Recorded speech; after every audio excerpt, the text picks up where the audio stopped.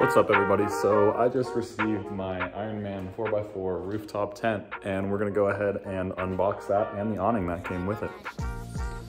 So this awning here came with the tent. It was a deal. It's usually an $899 awning, but when coupled with the Nomad 1300 tent, it was free.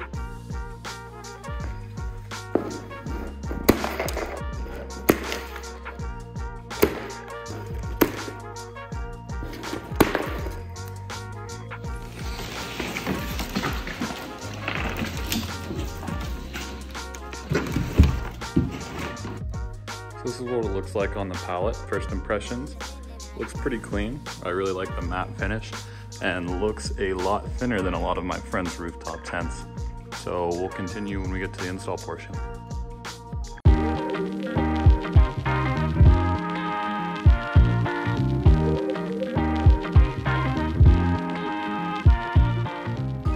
So the actual process of mounting the tent was pretty simple. We put it on the roof, kind of measured out where we wanted it to sit, marked it with a pencil, and would come back later on to mount it to the crossbars. We figured that taking the crossbars off and mounting them to the tent and then mounting the crossbars back onto the roof rack was the easiest way to go about mounting it. Otherwise you'd have to get your hand in some pretty tricky positions to get there and tighten the screws while it was actually on the roof.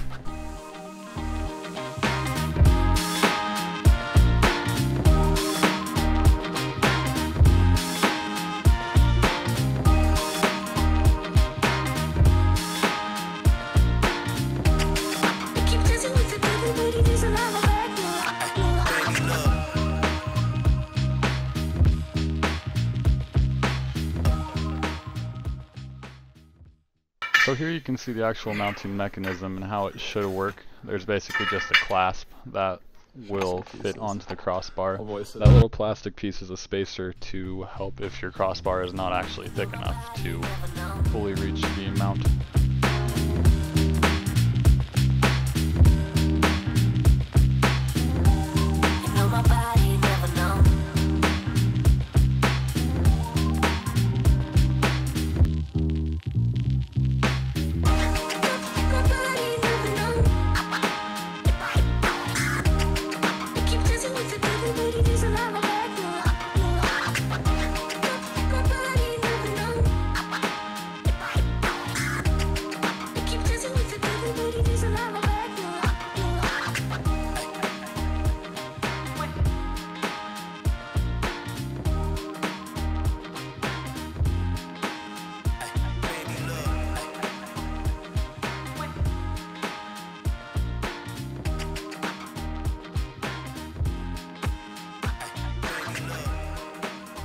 So I missed the last part of actually mounting the tent, but here you can see that it is fully mounted, and this is our first time opening it up. If you do open it in the garage, make sure not to back out with the tent. My buddy here had actually done that prior and had to buy some fiberglass patches later on to fix that.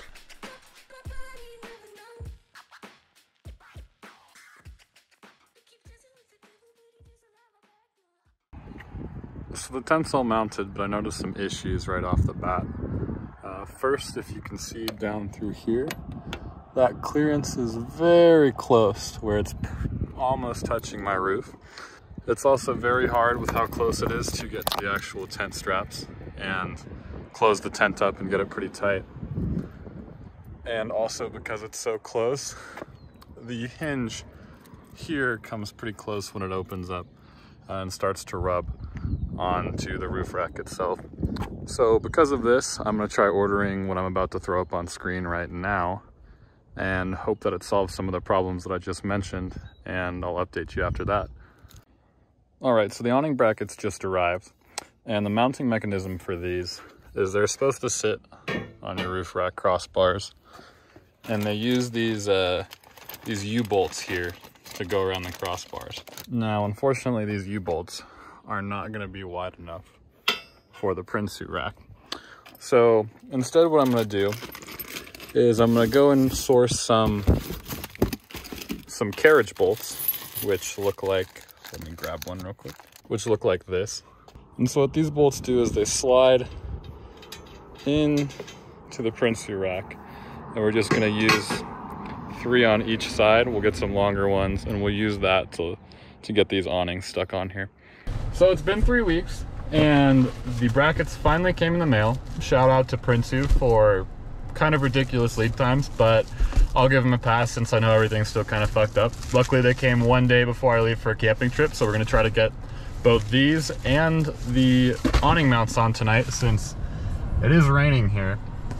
So the awning would be a big help to have. And while we're on that note, I've also been living with the most horrendous squeaking you've ever heard. If you get a Prinsu Roof Rack, highly recommend getting the tent spacing mounts, which I don't even know if they'll work yet, but I sure hope they do, because the squeaking is, it sounds like I have a load of turkeys on my roof. I'll see if I can insert a video here to illustrate that.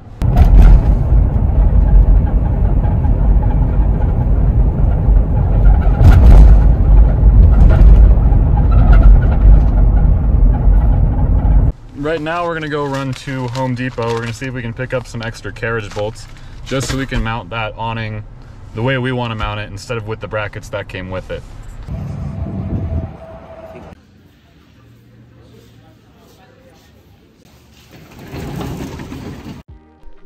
So as I just mentioned, the tent when I originally mounted it was actually sitting flush across the entire roof rack, meaning the tent was touching every crossbar on my roof rack, which led it to squeak on the tiniest of every single bump on the road. So thank God these spacers actually did manage to fix that.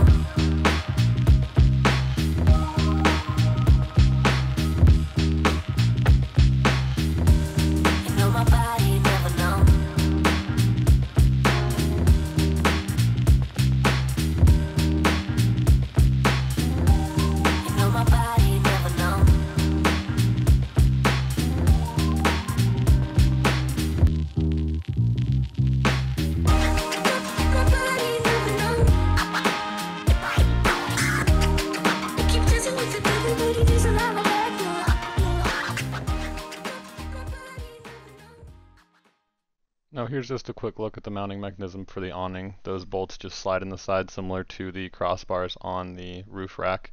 As you can see, we put some butyl rubber strips there on those mounts to make sure that there was no vibration and no squeaking that could possibly come from those, as they would be in direct contact with the crossbars. That butyl rubber was like $10, $15 on Amazon, so highly recommend that.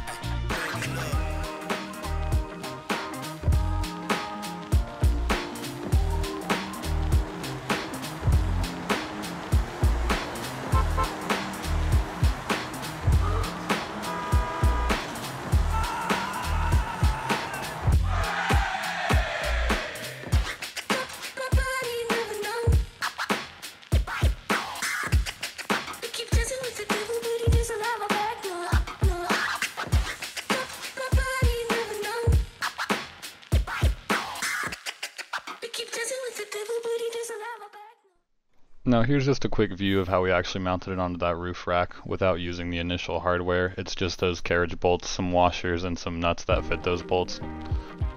Here you also have the pleasure of watching us realize that we put the awning on the wrong side of the car. So had to go and swap that to the other side of the car real quick. Didn't record most of that, but here we are tightening it down.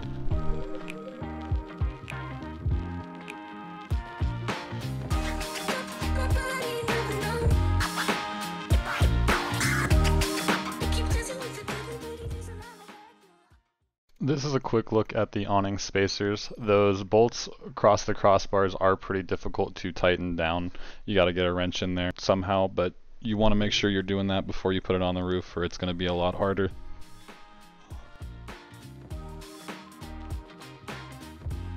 I also do recommend using moving blankets to slide the actual tent around. I took a bit of a gash out of the roof. Fortunately, it's not too deep. I may try to take some paint match to that just to fix it up, make sure it doesn't rust. The other option is also to get a winch and hook it to the garage ceiling, which I know a lot of people do so that they can remove the tent pretty easily, which would just require removing the crossbars. And here's a quick look at the tent fully mounted on those spacers and the awning fully mounted.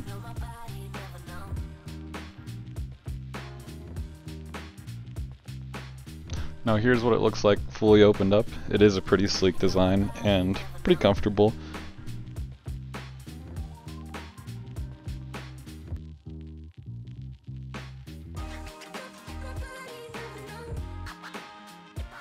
And this is my view in the morning looking out from the tent. So I'm gonna go ahead and wrap this video up here. It was a little bit shorter and less detailed than I would have liked, but I do plan to do a full review video with all of the features of both the tent and the awning and everything I like and dislike about it here soon. If you do want to see that, go ahead and hit that subscribe button. If you enjoyed the video today, drop a like. And if you have any questions at all, just leave them in the comments and I'll try to answer them as best that I can. And as always, everybody, thanks for watching, and until next time.